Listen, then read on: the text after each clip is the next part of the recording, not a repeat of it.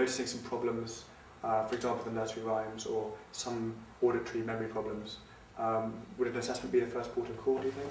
Well, in a preschool child, probably it would be very wise to see a speech and language therapist, because they might just have a developmental delay. And that's where you trained as a speech I and am a language speech and therapist. language, yes, therapist. But many children are highly articulate before they go to school, and the parents are full of confidence that they are not going to have any problems, even if there's dyslexia in the family. And they're the sort of children who may actually fail to learn to read easily if they've got a visual memory problem, because they don't recognise words that they've seen many times. So children who are late to speak or have trouble using language before they go to school are in the at-risk category, but it doesn't necessarily mean they're going to be dyslexic.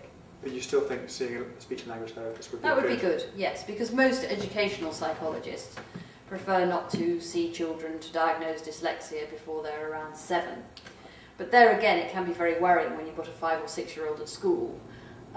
So if it's very obvious, even when they're 5 or 6, it's quite good to go and have a preliminary assessment with an educational psychologist.